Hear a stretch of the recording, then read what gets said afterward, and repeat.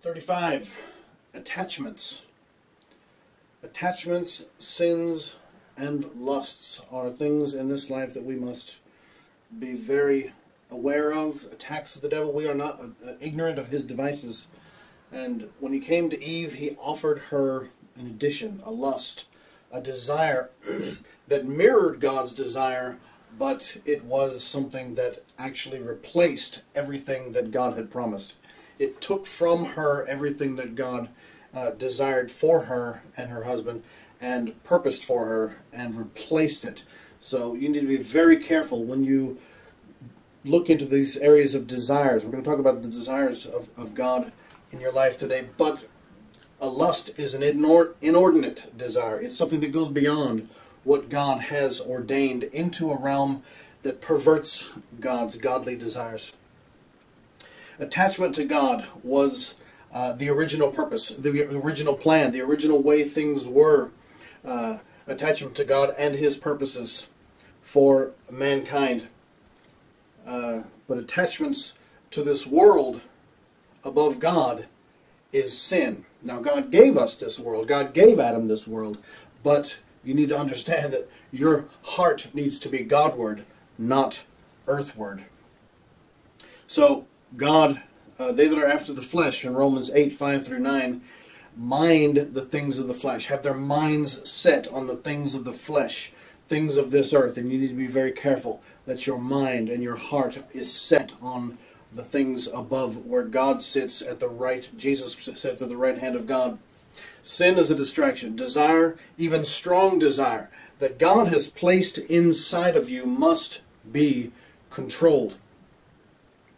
God created mankind and he spoke, "Let us make man in our image." And you'll see in Scripture when God spoke, he created inside of mankind his own desires, his own purposes for mankind. He instilled in man by his word.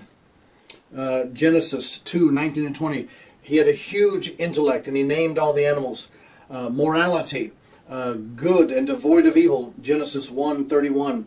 Social interaction. Genesis 2:18. It is not good that man should be alone. These are things that God spoke and implanted in mankind. Occupation, to dress and to keep the garden. Genesis 2:15. Self-preservation. Genesis 3:3. Safety and protection. Keep the garden, he said. Desire for food. The plants were good for food, God said in Genesis 1:29. Procreation. Genesis 1:28. Desire for children through the sexual desire. Acquisition. God gave them their own garden. Praise God. Dominion. Genesis 1:28. Have dominion and subdue the earth. Now these are things that God placed inside of mankind.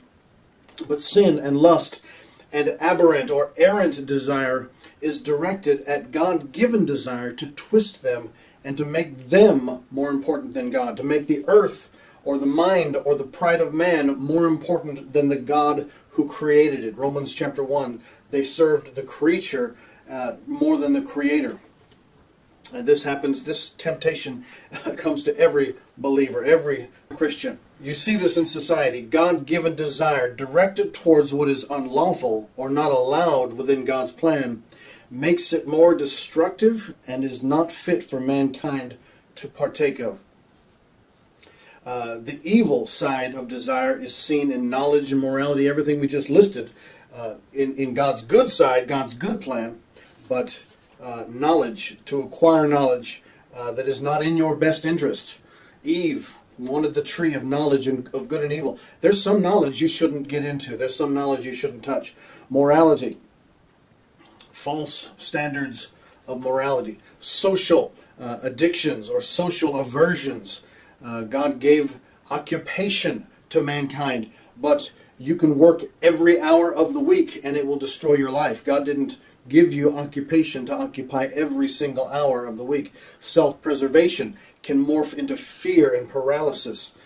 Desire for food or overeating or the perfect body. This is perversion of God's original plan. Procreation, sexual explosion and liberation is not God's plan. It has to be restrained. Acquisition, greed, and use of resources for only you.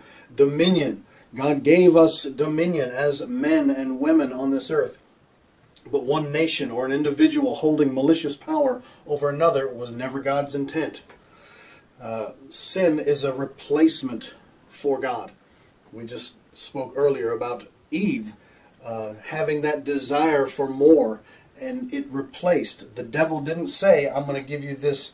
Actually, he did. He lied to her. He said, you're going to have this and what God has given you. But what he did was he took from her what God had given her by giving her sin and introducing her to things that were never intended for her. Lusts and desires for more will actually replace God in your life. It will not enhance your relationship with God. It will replace. It is designed by the devil to be a replacement. So be incredibly careful, very, very careful, that you do not replace God by over much indulgence and lust. You choose God or mammon. Everyone chooses either service to God or service to this world. There is no middle ground. No man can serve two masters. You cannot serve God and mammon. If you love the world, you do not love the Father. 1 John 2:15 through 17. Everything that belongs to the world, what the sinful self desires, what people see and want, and everything in this world that people are so proud of, none of this comes from the Father. It all comes from the world. And the world and everything in it that people desire is passing away. But those who do the will of God will live forever. You choose one or you choose the other. You choose this world or you choose God.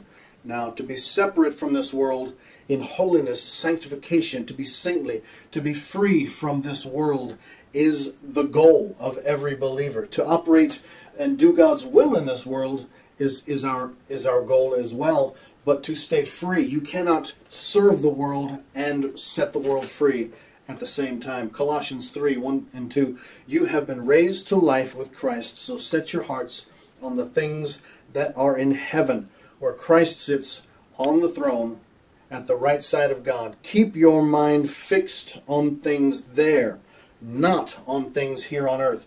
For you have died and your life is hidden with Christ in God. This is such a powerful revelation. How sin was defeated in your life. Sin and its power over you was broken. This world wants to control you. This sin wants to control you. Lusts and attachments and things want to hold onto your life. And sin and the power over you is broken. Romans 6:5 through 7. Knowing this, that our old man is crucified with him, that the body of sin might be destroyed, that henceforth we should not serve sin. For he that is dead is freed from sin. Jesus Christ and him crucified has set us free from sin. You were crucified to this world. You were crucified to the sins, crucified to lust. And we now set our affections on things above, where Christ sits at the right hand of God. Every man that is tempted, when he is drawn away of his own lust and enticed, and when lust has conceived, or it seizes you, it brings forth sin. One's own forbidden longings and lusts are the things that will bring you into sin. So be free in the name of Jesus today from the attachments, the sins, and the lusts of this world that want to bind you. Be loosed and serve God. Set your affections on things above, where Christ sits at the right hand of God. In Jesus' name, amen.